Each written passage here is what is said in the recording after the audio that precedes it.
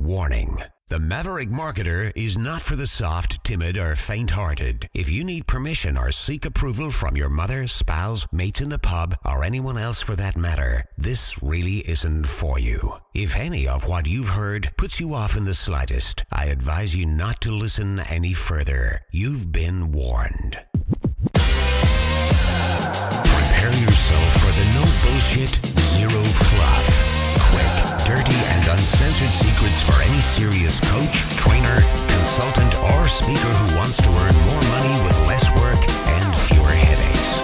Without having to kiss ass or bend over backwards to please anyone. He's a relentless and fearless renegade who will stop at nothing to reveal the harsh, unforgiving, and brutal truth about what it really takes to succeed in this business. He's a guy people love to hate and hate to love.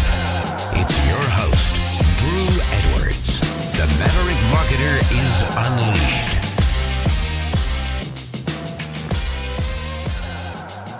Well, hello and welcome to another episode of the Maverick Marketer Unleashed podcast. This is Drew Edwards from EliteClientAttraction.com and MaverickMarketerUnleashed.com, and we are, of course, joined by our co-host today, Terry. Terry, how are you? I'm fantastic, Drew, and it's great to be here. Good stuff. And our special guest today is Jim Palmer, the Dream Business Coach. Jim, thanks for coming on the show. How are you? I'm doing great. How are you guys doing? You look like a couple of twins as far as I can see. You've no idea how that's made my day and pissed Drew off. Yeah, exactly. It's an opposite reaction. Excellent. For those that don't know you, Jim, can you just give us an overview of what you do and who you are, please? So I'm actually celebrating, as we're doing this interview, 15 years as an entrepreneur. I started in the newsletter business, doing newsletters for companies, and then about 5 years into that, I launched my first online business, which I started learning about leverage. I know you and I talked about that before, with leveraging your skill, your talent, leveraging the time of others. Created an online program called No Hassle Newsletters, and then No Hassle Social Media. I launched Concierge Print and On Demand, an article writing service. I've written 6 books. I have, I think, 4 different home study courses, and 7 years ago, and this is what keeps me busy today, I started the Dream Business Mastermind and Coaching Program, and I do a live event called Dream Business Academy. You're a busy man.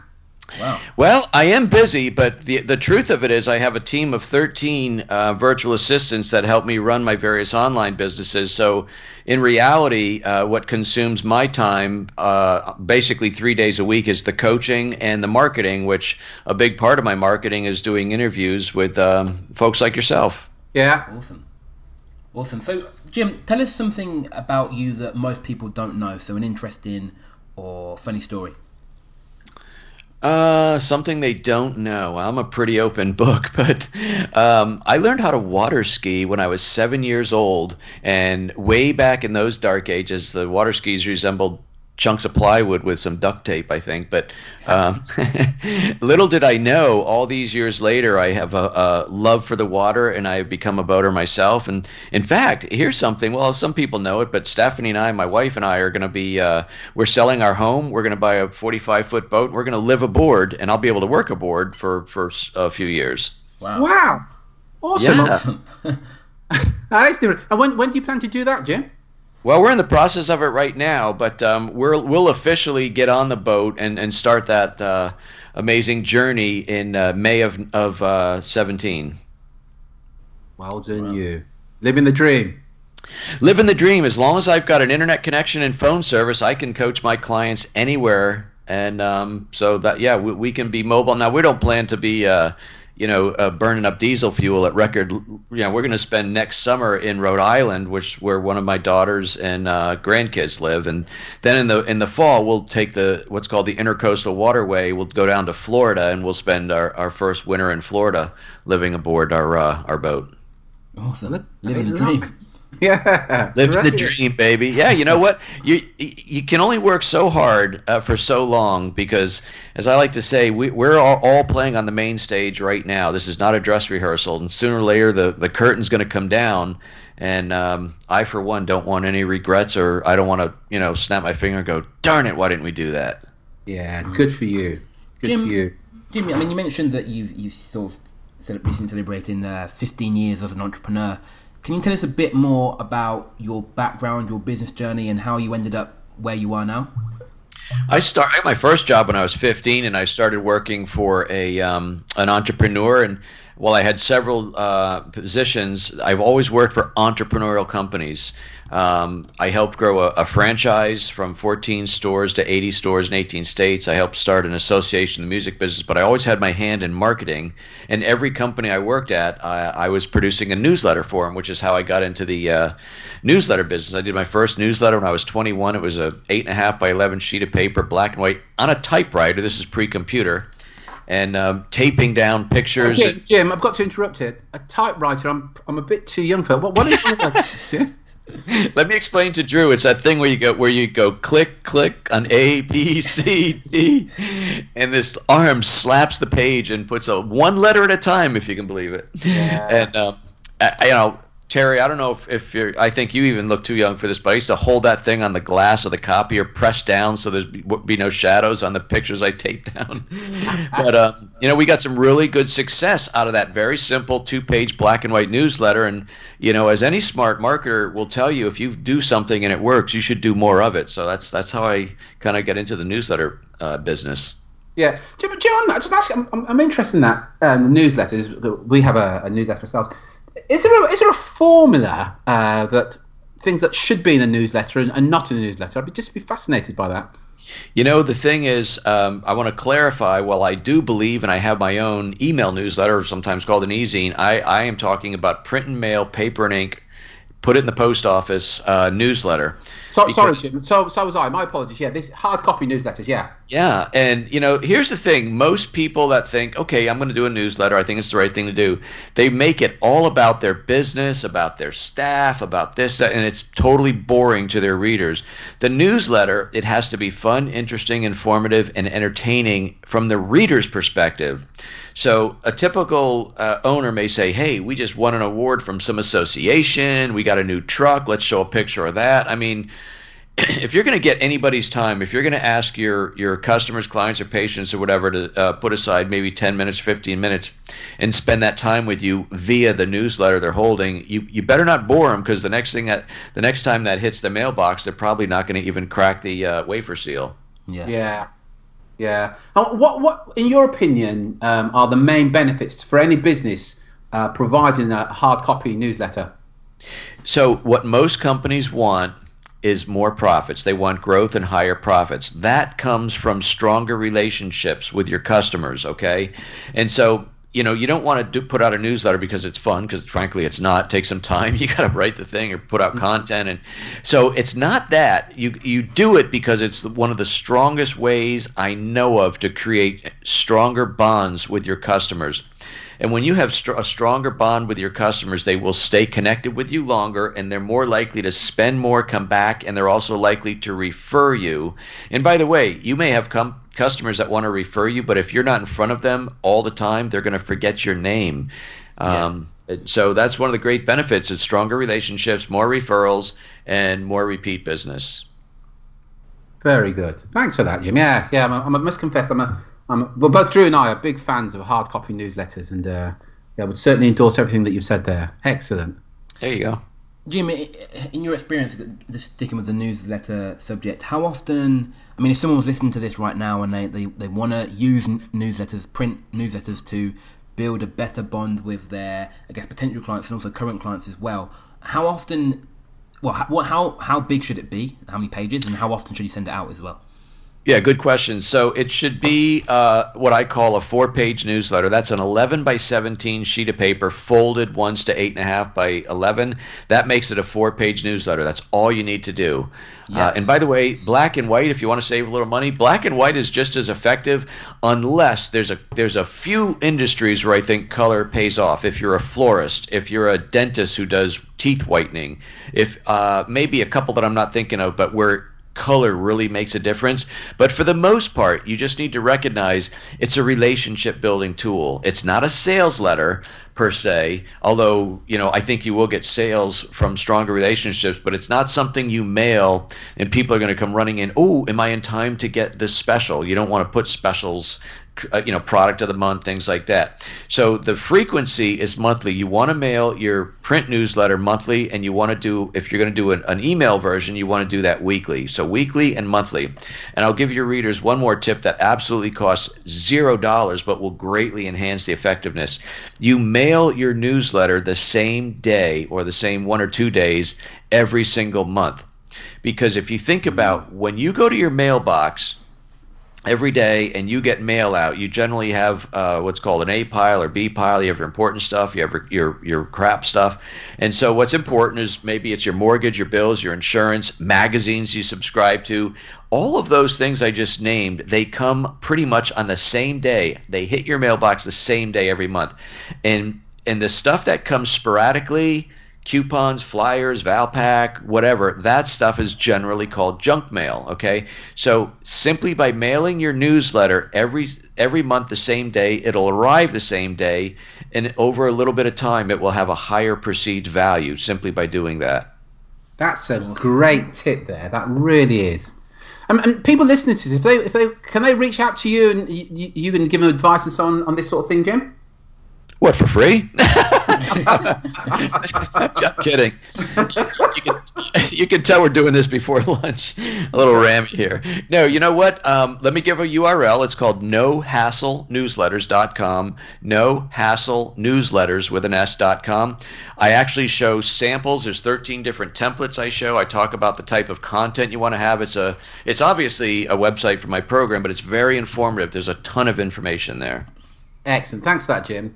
I know a lot of people listening to it will find that really useful to be able to go there and get some information out. Thank you. Awesome. So, Jim, we've spoken quite a lot about newsletters and how you started with newsletters. How did you sort of go from newsletters to where you are today? So my first business, like so many people who start a small business, I was writing and designing newsletters, meeting with the clients, answering the phone, doing deliveries. I was overseeing printing and mailing, paying the bills, cleaning my office occasionally. If it had to be done in the business, I was doing it. I mean, that's really how a lot of people start. And after about 5 years, I had a multiple six-figure business, so I was doing well financially, but I had no life at all. And it wasn't until my wife Stephanie said, "When are we going to go on vacation? We haven't been on vacation like in 5 years." And I thought my first thought was, can we afford it? I said, yeah, we can put together a vacation. But then I thought, oh my goodness, who's going to be? My business will like cease to exist. Yeah. And I think back in those days, I think we had real answering machines, like something you actually hit the button on instead of what we have today with Ring Central and things like that. But I really worried, guys, about what would happen if I was gone for a week. Like, would my customers call and I wouldn't be there? I could follow up with them. I wouldn't be responsive. But anyway, I made a decision that, I kind of reinvented myself once 5 years ago. I'm going to do it again. So I started learning all about direct response, copywriting. I learned about internet marketing. I learned about leverage. And very important question that I learned from reading. It was either Think and Grow Rich or The New Psycho-Cybernetics, two very similar books about mindset.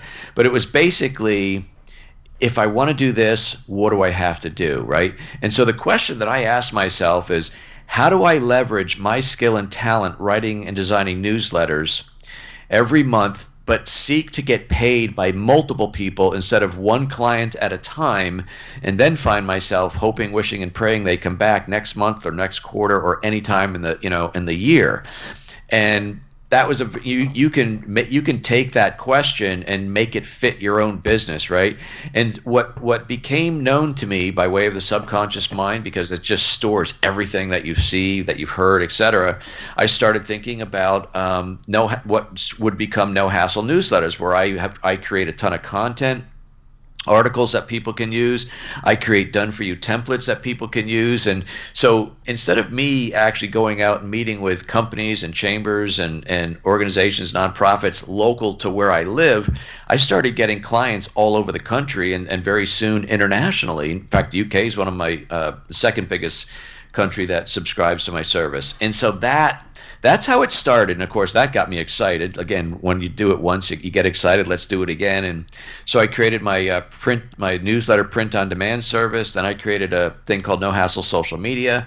And I started growing different internet businesses. And somewhere around 2008, some of the entrepreneurs that I would meet and hang out with at events and seminars, they started going, how are you doing all that? How do you have multiple businesses and this, that, and the other thing? And I took that as a sign that I should coach them how to do it, not just share information.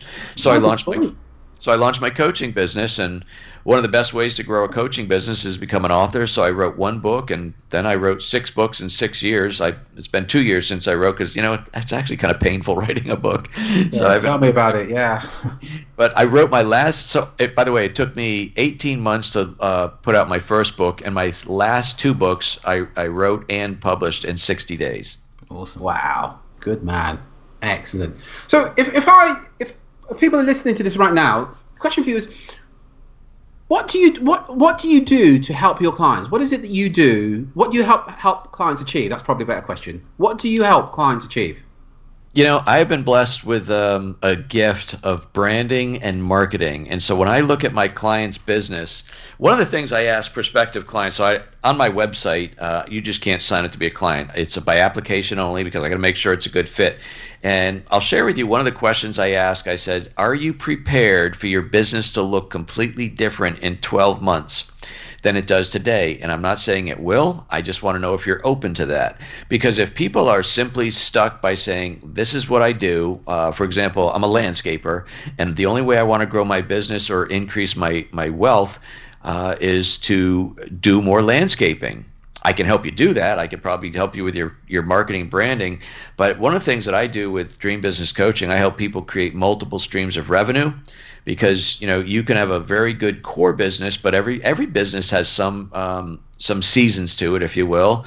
And so when I find that I have my core business is coaching, but I have all these other revenue streams, some big, some small, but they all work together to create a nice income. And so I teach people how to do that. One of the most important things I teach my clients is this: it's that you will earn significantly more income for who you are than what you do. And what that means, Terry and Drew, is it's not about the deliverable. So it's always, you're going to earn much more money. And by the way, if you do it right, you'll probably never cold call again. You will have people drawn to you once we create the right brand and turn you into, the expert in that area. Awesome. Some real good stuff there. Awesome, yeah. I remember reading somewhere that most millionaires have multiple streams of income. That's true.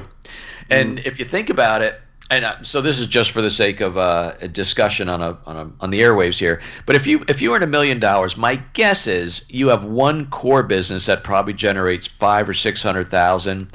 You may have another business that does $150,000 or $200,000. You might have one that does $50,000. You might have something that does $20,000. But it's okay, because those clients come in and then come into your funnel and may go somewhere else on one of your other programs. But you're right.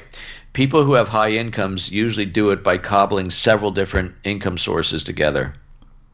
Plenty of food for thought there.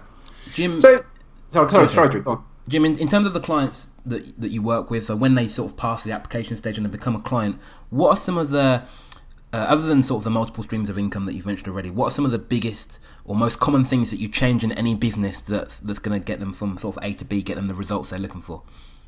Pretty much what I just told you. I'll give you one example. One of my clients has been with me almost 4 years now. She is a woman doctor in Canada.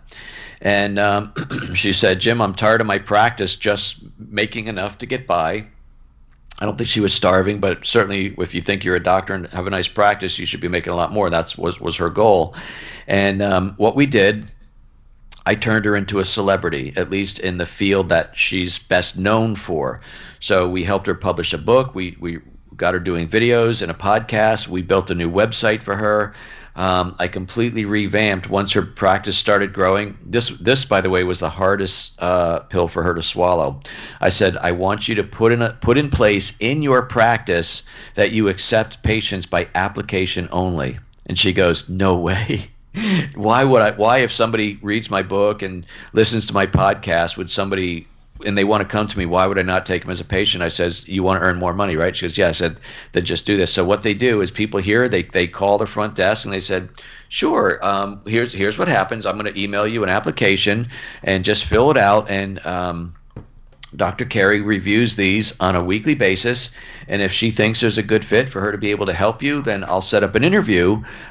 We can do it usually by Skype, and but if you're close by and it works in the schedule, we can have you stop by as well. So then what happens is they usually will do a Skype interview, but at this point, because there's a week in between usually receiving the application and getting a call back, some information has gone out, a copy of her book, et cetera, et cetera. And now when they get on the phone with her, it's like, oh my gosh, you're Dr. Carey, right? And then when she accepts them as a patient, and I told her this, I warned her, I said, you will become a celebrity. And she very sheepishly said, Jim, that's not going to happen. And when the first patient one day came in and wanted to get a picture with her, she said, Jim, I turned red. So, but it absolutely worked. And her practice is off the charts busy, and it is by application only, and her rates have gone up significantly. Now, I will point out that the skill set that she has as a physician and who's able to help people with certain things, well, I think doctors continually, let's just be fair, will study and upgrade. But the skill set she has today from 4 years ago has not increased to the degree that her income has. That's perfect proof that it's not your deliverable. It's all about who you are and how the public perceives you. Awesome. Awesome. Again, it's a message that we sort of repeat time and time again. You could have the best service, the best prices. It's all about your marketing, how effective you are at getting your message out to the right people at the right time, and how you position yourself. That's right. One of my great mentors is Dan Kennedy, and when Dan read my latest book called Decide, of course I market myself as the dream business coach, and I help people create a dream business. So the whole dream thing that's my shtick, so to speak, and Dan, who's very savvy on this, because I learned most of it from him, in his testimonial for my book, he says, Jim is very savvy, I'm paraphrasing, very savvy entrepreneur, and he teaches people to not just have any ordinary business, but to have a dream business. Now, I got to tell you, when I read that from Dan Kennedy, I about jumped out of my seat. Yeah, I can imagine. Because, he's a really nice guy, despite his gruff exterior, but but that's the thing. So no matter what you do, why do you just want to be average? Why do you want to be ordinary? If you're an accountant and somebody, let's say over in the UK, and you told me where you lived earlier. Give me the name of where one of you guys lives. I think London. Okay, so let's say you're in London and you're an entrepreneur and you want to find a CPA, and you either Google accountants, or I don't know if they even still exist over there, but that antiquated old thing called a phone book, whatever. Let's say you do that. You are going to find, I'm guessing, 50 to maybe 200 accountants, probably within an hour's drive, right? Yeah. And so how in the world does each one of those 200 accountants stand out and therefore receive your phone call or inquiry or email? And I can assure you it's not because one of them says, we add numbers really, really, really, really, really well. So well you can't believe how accurate we are adding numbers. I mean, that's not it, know? So yeah. The way I found my CPA many, many years ago is I asked around at some of the networks and chambers I was going to, what CPA do you use, and do they specialize in home-based businesses? Because you could look at some ads for CPAs and it'll say, yeah, we take care of everybody from Fortune 100 down to home-based entrepreneurs, and so we bring our high-priced talent and we bring that to you. So it's, in other words, you're everything to everybody. I don't want that. I wanted somebody whose client base was 100% home-based entrepreneurs. That's what they do. And by the way, I use QuickBooks, and I said I want them to use QuickBooks because when I got a question, I only want to call them. I don't want to be going looking for the answer.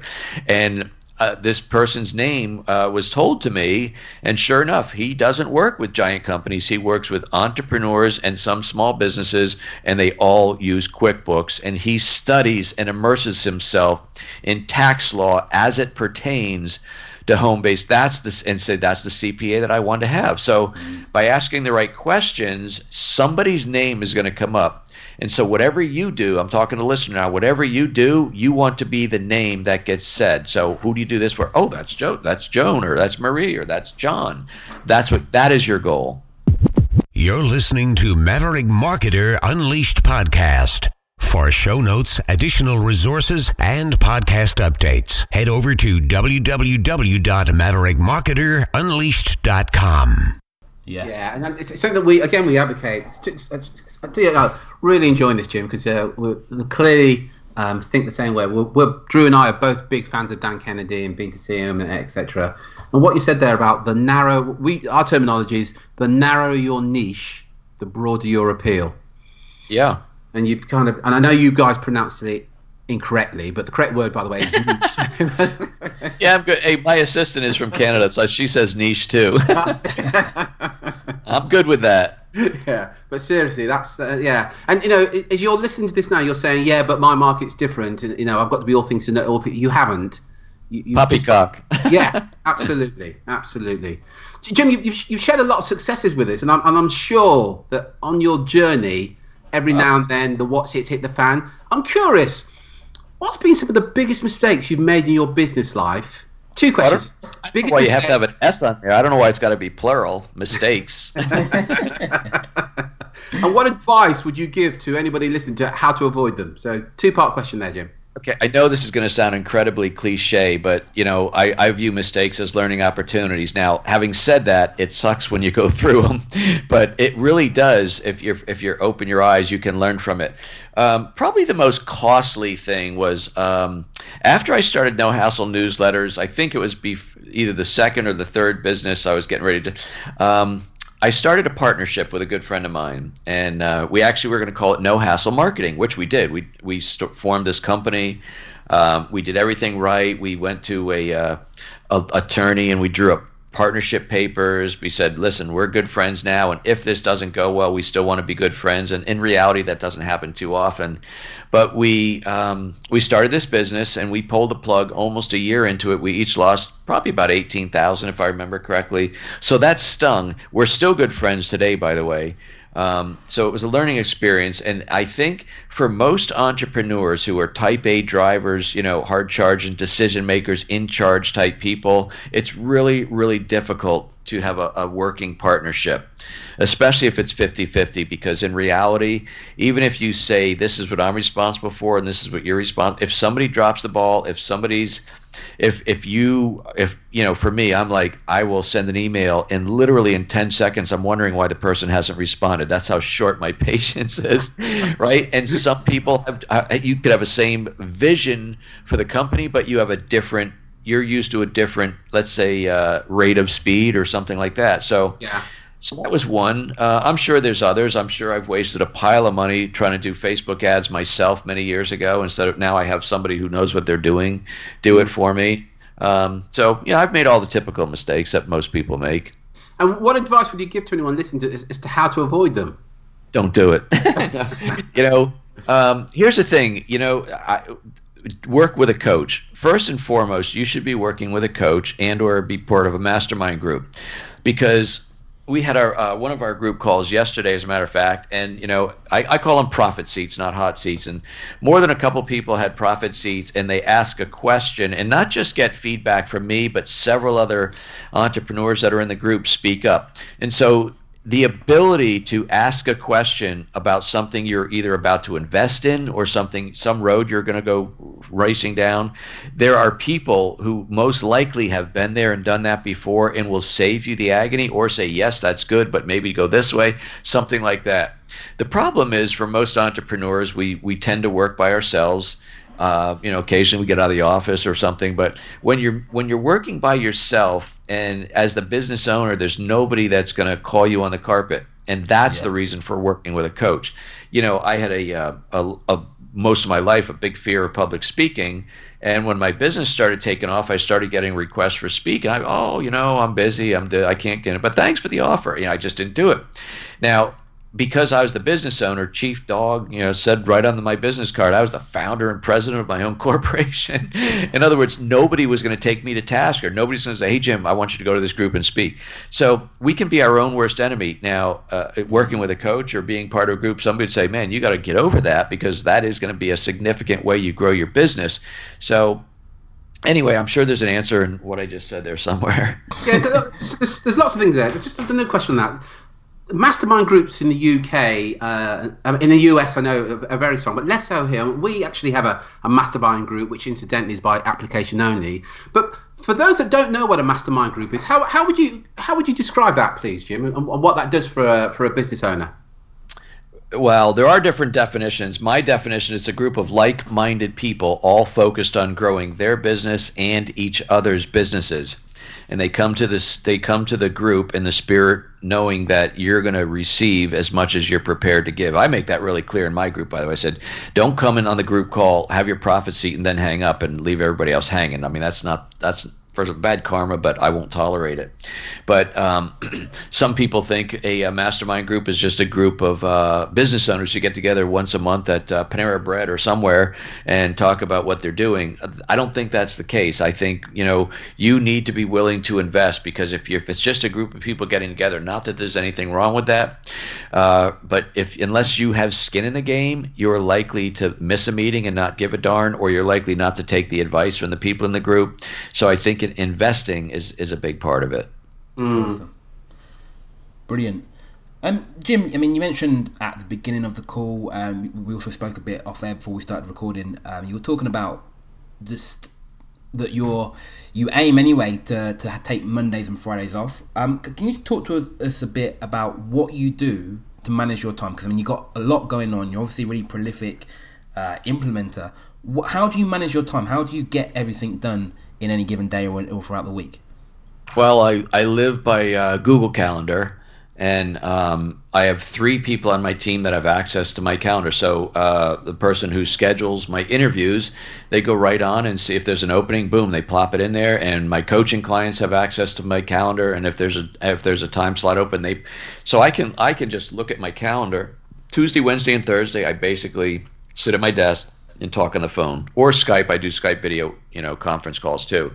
Yeah. And that's what I do. Now, Monday and Friday, during the winter when it's cold, I'm usually working, and that's the time I usually write a book, or if I'm creating a new program, or if I'm, creating some videos and marketing my next live event or something like that, because I can't do it Tuesday, Wednesday, and Thursday, because if there is an opening, it might be a 20-minute opening, and you can't get into something, you know what I mean? So by chunking all of my calls and all of my interviews on 3 days a week, Monday and Friday can be ridiculously productive for me, because I have no interruptions. I know the phone's not going to ring because it's not scheduled, and I never make outgoing calls unless they're pre-scheduled. So those are production days for me. But the real reason I get so much done is I have put together a team of people. I've trained them.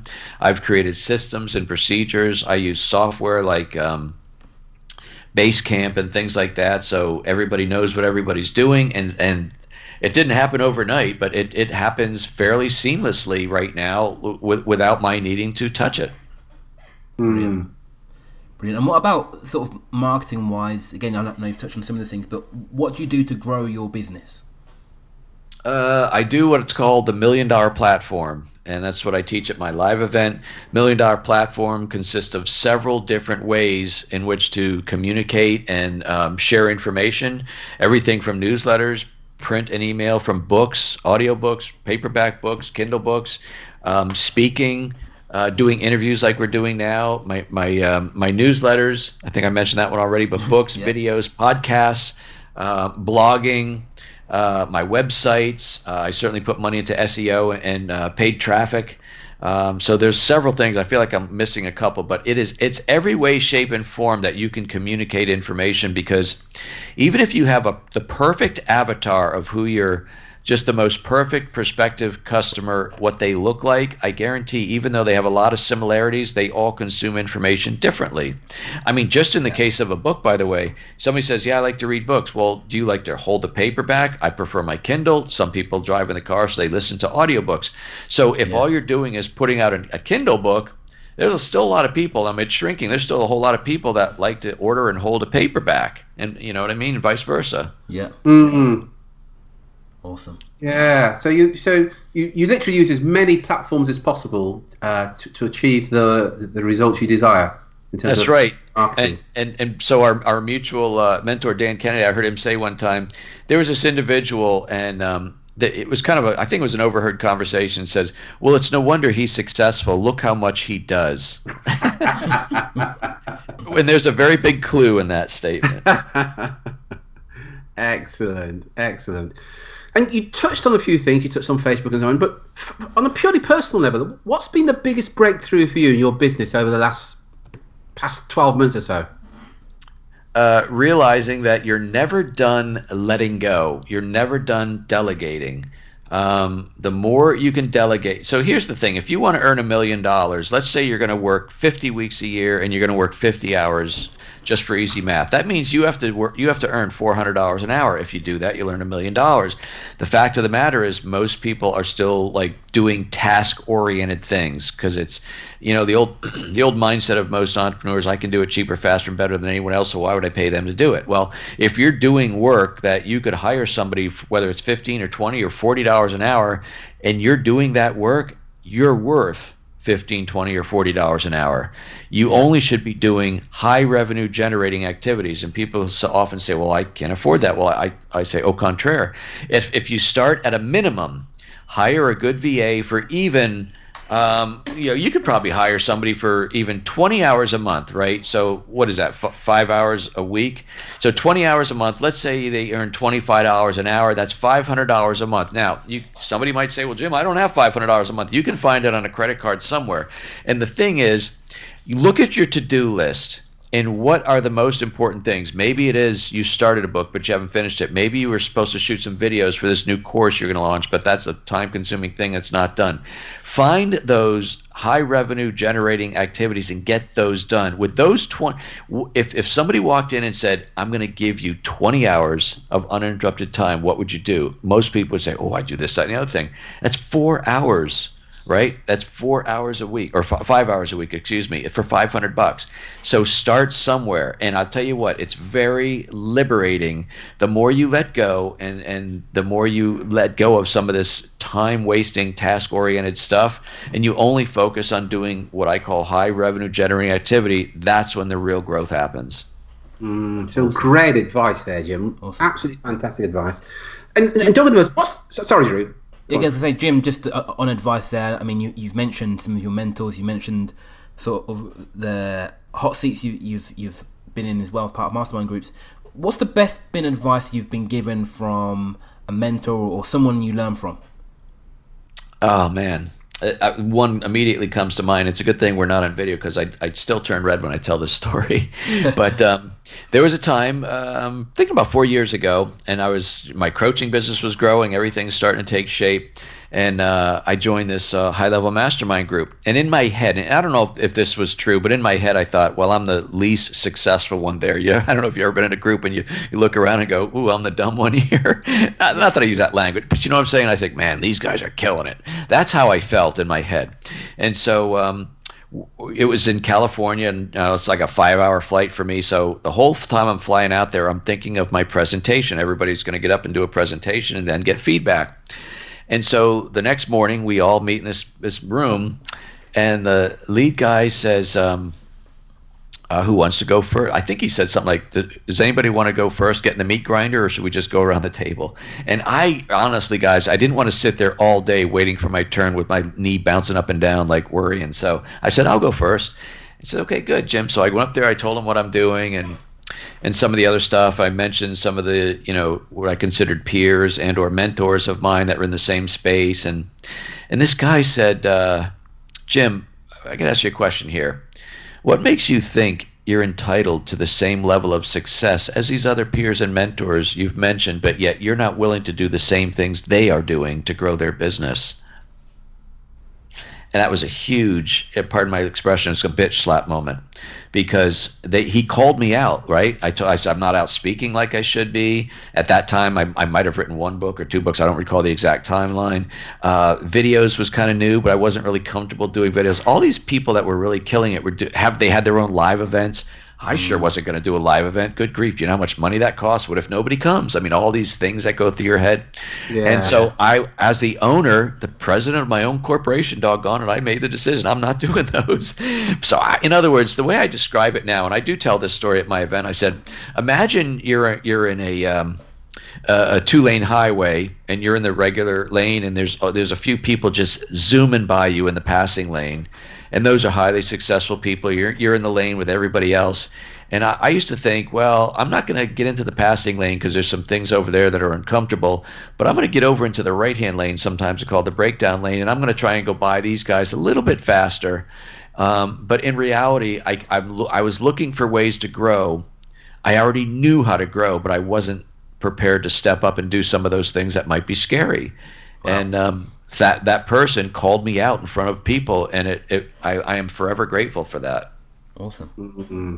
That is awesome. And Jim, who's been the biggest influence on your business journey? Dan Kennedy. No hesitation. No hesitation. I've studied from many, many, many people. I read my first Dan Kennedy book in 2008. Which one, by the way? It was the black and red one, No BS Direct Response Marketing for Non-Marketers or something like that. Yeah. No, well. And I'm reading this book. I'm sure you're familiar. First of all, Dan writes conversationally, which is how I write, because that's how I talk. And I'm reading this book, and he's just talking in his no BS way. I wondered what no BS means, but he's just calling you out and said, I'm paraphrasing, man, if you don't do this, you're a loser. He almost says something like that, right? And he says, I'm giving you so much proof. If you don't do it, you're going to be doing the same thing in a year from now, and you're going to have nobody to blame but yourself. That's kind of his writing style. Yeah. But then about a third of the way through that book, unbeknownst to me, he talks about newsletters and how powerful they are, and how don't you dare wimp out and just try and do an email. And he goes, I'm saying, man, I love this guy. I mean, because I was in the newsletter business. And so I got really supercharged and excited. I remember I was reading that book on the beach. I went back to the house we were renting. I jumped on Amazon, and I ordered every other book Dan Kennedy wrote, all the other no BS books, and I just consumed them in mass quantity. This guy spoke to me. Dan Kennedy is super successful, but he's really a blue-collar, hardworking, nose to the grindstone type of guy. Excellent. Yeah, I can so relate to that story there about reading the book. And for both Drew and I, we just read. Mine was. Sorry. It's about things to do with wealth. The first one I read of Oh, No BS Wealth Attraction. Wealth Attraction. Yeah. Well, by the way, that was the second book I read, and so here's the deal. I told you the story about how I started reinventing myself in the online space. Well, I'm reading this book. Of course, I still have like 25 clients for my original business, but I'm reading this book, and in No BS Wealth Attraction, it talks about how to create celebrity for yourself. Yeah. And saying, okay, I'm more of a behind-the-scenes guy, but if Dan says to do it, I basically said, if Dan says to do it, I'm going to do it.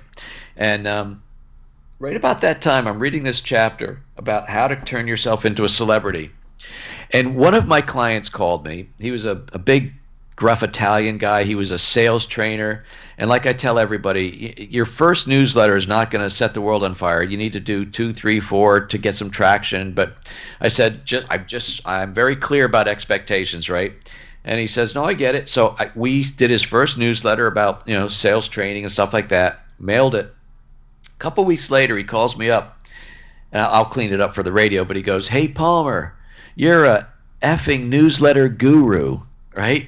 But he didn't say effing, he cursed me out. But I'm like, what? He goes, you're a guru, man. And that I had never heard that term before. I mean, maybe I did, but not in that business context. Yeah. And he goes, I got 3 new clients from this. What are you talking about, 6 months? I got 3 clients, man. You're a newsletter guru. And so I'm hearing that, and I wrote it down, and I thought, okay, Dan says to just anoint yourself. So I became the newsletter guru on that day. That's a great story, by the way. And that breakthrough, yeah. I don't use it too much, but if you look at Facebook, well, of course, by the time you see this, it might be down my wall. But yesterday kind of marked my 15 years in business, and I posted one of my early incarnations. I had a caricature done of the newsletter guru. It's my, a caricature of my face, and I was like a Superman body with a cape, NG on it, and I put saving small business one newsletter at a time. So that was my first forays into creating celebrity for myself. Awesome. Jim, this has been an absolutely fascinating interview. Yeah. I can just imagine your listeners are like, don't stop now. Jim, not that good. Come on. Yeah, okay, all right. You brought me down. No, seriously, fantastic. Really, and yeah, Drew and I do this all the time, but you've really shared some gems there. And I tell you what's...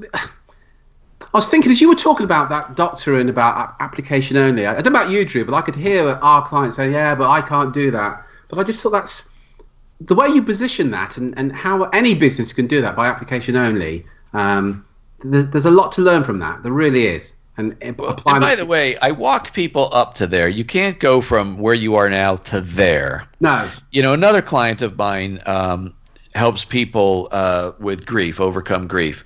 And when I started working with her about 9 months ago, she was getting a few clients and charging like $195. And I said, $195? You should be like $995. And I thought she was going to like actually throw up. But the thought of charging $1,000 was like so foreign to her. And she is charging $1,000 a client now because of the way we positioned her and things like that. So it really is about positioning. But you have to walk people. And by the way, she didn't go from $199 to $995, raised it to $300 and then $500 and $700. We kept creeping up there as people continued to say yes, and we're at $995 a session now. Mm. Jim, for anyone who's enjoyed this interview, where can people go to find out more about you and what you do? So my home base is getjimpalmer.com, www.getjimpalmer.com. There's some free resources there. I'd love to give your listeners a free copy of my latest book called Decide, The Ultimate Success Trigger. It really is a powerful mindset book. If you go to decideforsuccessbook.com, decide, F-O-R, successbook.com, I will ship you a book. It's not a download. It's a paperback book. The only charge is $6.95 for shipping and handling, and I don't increase that. I mail books all over the world for $6.95. I think we mailed one to Newfoundland the other day. It cost me $28, but it's okay. $6.95 shipping and handling, and I'll mail you a copy of this book that will absolutely change your life. Awesome. That's very, very generous of you, Jim. Thank you very much for that. You're welcome. Yeah, that's awesome. And Drew, can you make sure that we put our name down for half a dozen of those books, please, before we go? Yeah, awesome. Yeah. Great stuff. To get all the websites that Jim mentioned there, if you haven't got a pen with you right now, you can go to maverickmarketerunleashed.com and get all the websites mentioned. Also get show notes and free additional resources as well. Terry, again, thanks for co-hosting this week's show. And Pleasure, Jim, thank you. Jim, yeah, again, thanks for coming along. It's my pleasure. Thanks for having me, guys. And if you enjoyed the show, remember to subscribe via iTunes and leave a review as well. I will speak with you again soon. Until then, take care, take action, and be relentless.